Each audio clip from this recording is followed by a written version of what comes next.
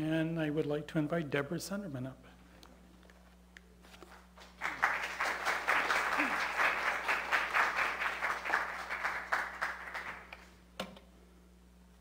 Good morning. Welcome to this sacred space. This is a sacred space not just because it is where we gather for Sunday services, fellowships, weddings, celebrations, and memorials in times of joy and sorrow.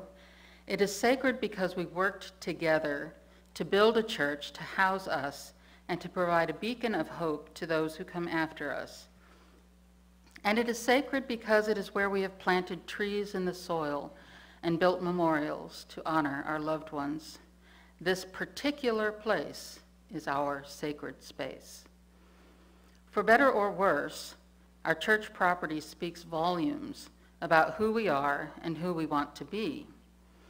If you have been paying attention over the last few months, you might have noticed that we have awakened to years of neglect, and we are taking action to elevate this space.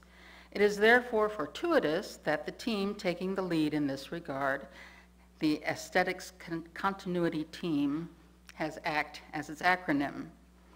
Consistent with our efforts, I am here to explain what the ACT team is doing, and perhaps more accurately, why we are making the changes you are seeing. So first, I should introduce the ACT team, all of whom stepped up to volunteer without being asked and who have worked very hard.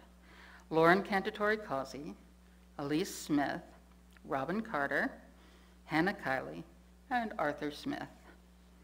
We have also had substantial contributions to the carpentry and painting from our spouses and other volunteers. It began with a very generous donation earmarked for art from Lynn Albright and Joanne Raskin, for which we are all very grateful. They were here earlier, but I guess they've left. And that generosity has spurred so much more. It includes an endowment fund grant and additional donations in cash and in kind. So the results of our makeover that you can see today came from a concerted effort of about 12 members, countless hours, and over $8,000 in investments. And our work is not done. Our efforts have been not just to beautify the physical space, but to create an ambiance to better represent us and meet our spiritual needs. A welcoming place of memory and hope, caring, inspiration, expression, activism, and gratitude. In writing this sermon, I found I can say far more on this subject than fits in 15 to 20 minutes. So consider this as a highlight reel, planting a seed for mindfulness about our church as part of our spiritual journey. And consider it also as an invitation to dialogue about how we can do better. Because this is about mindfulness, awareness of our surroundings, I have loosely organized my thoughts by spiritual attributes. Some might engender controversy, so I have chosen to start with the least controversial issue. In a room full of Unitarian Universalists, that is heresy. And this comes under the attributes of memory and inspiration. We want to lift up exemplary Unitarian Universalists, not only to honor their service and sacrifice, but to inspire the better angels of our own nature. For instance, let me introduce you to Michael Servetus, who was mentioned in last week's GA service. We claim him as a UU martyr. He was born in the early 1500s in Spain. He was brilliant. He was a polymath and studied everything, including science, law, astronomy, and medicine. He is credited with publishing the first accurate description of the body's pulmonary circulation. He was also a theologian, studying the Bible in its original languages. To his surprise, he found no mention of the Trinity in the Bible. When he was only about 22 years old, Servetus published De Trinitatis Erroribus, on the errors of the Trinity.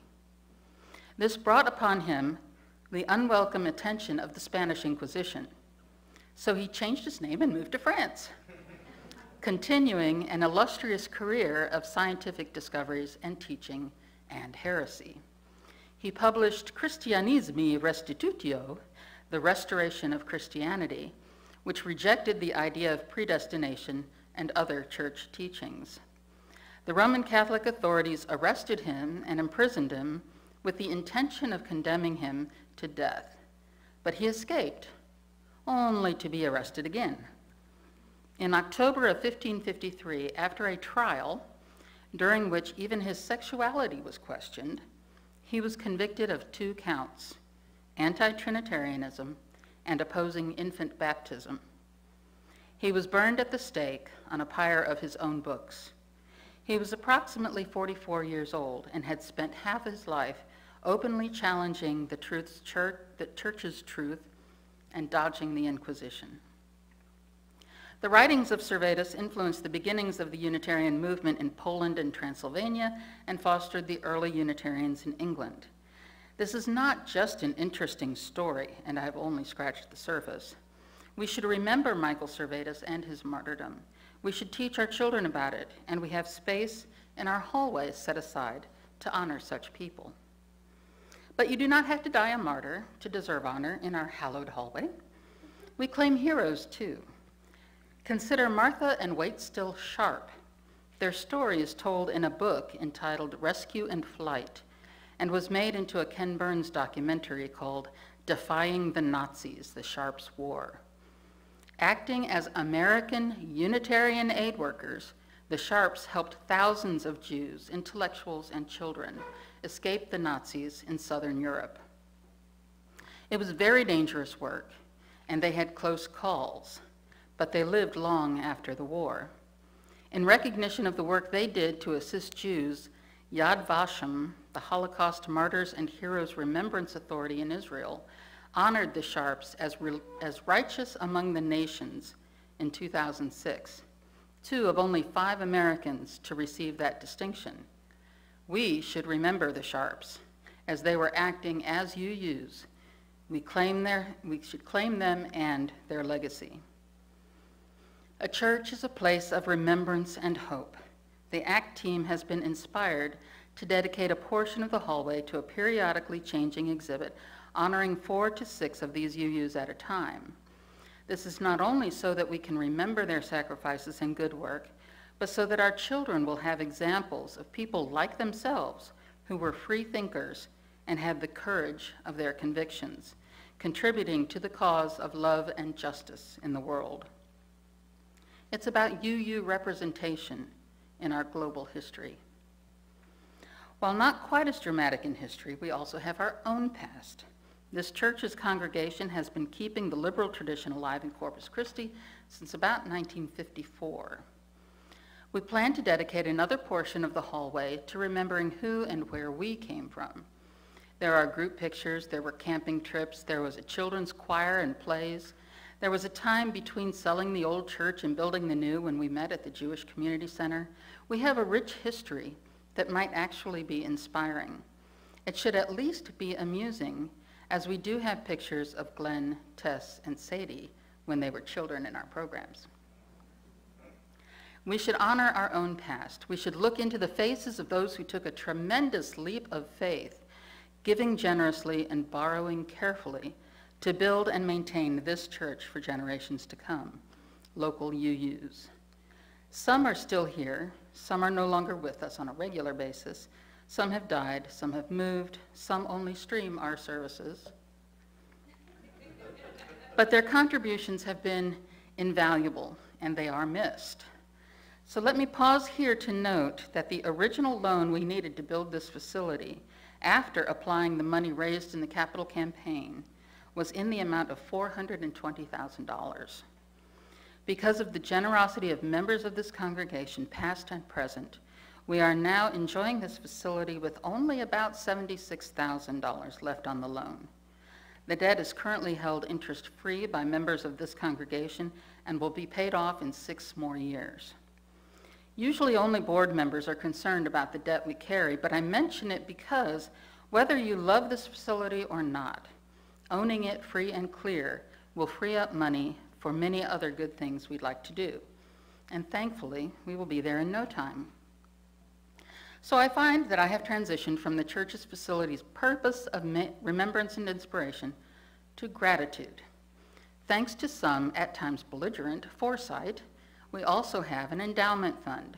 It is made up primarily of former members' bequests and their wills, and only in the last few years grew to a level where it can continue growing for the future, while also providing grants for capital improvements and other current special projects. It has funded projection equipment, RE curriculum, AC replacement, which you will be very happy about, and the recent painting of the sanctuary. We have donor recognition plaques that will be placed in the vestibule where we enter the sanctuary. I wish they were up now. There's only so much time. I hope that you will take a moment to appreciate their gifts and to enter this sanctuary with a spirit of gratitude. We also wanted to feature our community action and service efforts. We have placed a new whiteboard in a prominent position at the front of the hallway, where we hope to display pictures and explanations of our activism and community involvement. The idea is that this should be a rapidly changing exhibit and yet another inspiration, this time to get involved, to make good on our reputation as a church of deeds, not creeds. But to be involved, you have to come through our welcoming space. We have sought to make the front door and foyer as open, calm, and welcoming as we can. We have moved the business center, all the bulletin boards, to an information hub around the corner in the hallway. There you will be able to find all the inspirational posters and informational flyers you need to understand who we mean to be, find upcoming events, and follow board business. There's even a community space for you to post your own notices if you need to buy or sell goods or services or promote some non-church related event. But in the foyer itself, we invite you in. You can sit now in chairs which are not accidental or isolated, but placed intentionally. You can put your cup of coffee down or your phone to visit with someone new or simply get your bearings. We hope it offers beautiful space where we've brought nature in. We have also selected art pieces that are designed to signal our love for diversity. If you are part of the LGBTQIA+ community and are looking for a rainbow, we have a really cool rainbow splash art piece. If you are looking for cues regarding racial diversity, we have a work that features varying skin tones. And if you are trans, please know that we are working on a specific piece that will include the pink, blue, and white colors of that group. So let me pause here and answer the question that might be in some of your minds. Why not have big, more direct posters with words that say, "We love, seek, or welcome diverse persons," in sort of a U2C3 wants you approach? Our answer first is that such things remain on our corner sign and on the glass at the door. More can and likely will be located at the front of the hallway information hub, where they are still prominent. But our more philosophical answer is that we cannot expect posters to do the work of diversity, equity, and inclusion for us. And we should be careful with our message not to cross the line from welcoming to targeting or tokenizing. I assume that we welcome new people who come to these doors because they seek a free-thinking liberal religion, a spiritual enterprise. While shelter from the slings and arrows of a conservative society may be an important part of the bargain, that is not our sole purpose. And over-the-top welcoming can turn into tokenism regardless of the numbers of different minority or marginalized group members we have. If we make people feel like they are welcomed because they are gay or trans or of color or of whatever demographic designation you choose, then are we welcoming their whole person, or are we substituting their demographic for their value or purpose? The dangers of tokenism are readily explained in employment resources, and I have adapted some here. When they feel tokenized, people may feel increased pressure and stress to act and perform in ways that improve the perception of their labeled group, rather than as an expression of their own interests and talents. In working harder and performing to a higher representative standard, they may end up feeling personally undervalued and disillusioned. Such an environment can be detrimental to their psychological safety, causing feelings of insecurity around asking questions, participating in important conversations, and taking leadership positions in the mission of the church. So we don't want to cross that line from welcoming whole persons to targeting persons for their demographic. We should not assume that because we value diversity, that all those who would diversify us want or need to be here. And we are certainly not the only church in town that is welcoming diversity. Even more important, as Eli preached about a month ago, diversity must be accompanied by inclusion. We cannot expect to place a flag at our door and be done. So the ACT team is saying, let's welcome every person who walks through the door as their full, authentic self, assuming that they are here to be used with us and among us and not to represent a particular demographic. Let our message be that your whole, authentic self includes your spiritual yearnings and not only that which makes you different from the norm. Toward that end, our signaling is more subtle, and we have moved the name tags to the front door. Not only did that make room for the new information hub, but it will hopefully encourage our members to stop at the front door and perhaps greet new people. As writer and radical activist Max Eastman said, a smile is the universal welcome. Moving on to expression. Those who write, dance, or sing have opportunities for expression in the performing arts with such things as our coffee house, the choir and the band are giving a sermon, or all three at the same time and losing your voice in rehearsal. And yes, we have had interpretive dance at the pulpit. Left out of this are opportunities for expression of those who create visual art, painting and photography, for instance. So we have set aside a space for a rotating art exhibit to be used on a first-come, first-served basis for anyone who would like to share their inspiration and creativity with this congregation. While the details are still being worked out and the demand for our supply is not yet clear, we anticipate that each artist member will have somewhere between 1 to 3 months at a time to maintain their exhibit. Last, I want to address the worship function. What is it about our interior design that speaks to us about our spiritual denomination? We have stained glass. We have our chalice symbols. And as you saw this morning, we have consecrated a new chalice that is made from our own mesquite and will burn proudly as a beacon of our community of love and justice. But we can do more to add to the visual representation of our spirituality. We are currently in talks with Aloe Tile, which is Ed and Cornelia Gates, who introduced themselves. We are trying to develop an art tile installation that would feature the symbols of the world religions and, because I know it just popped into your heads, including humanism, atheism, paganism, and others.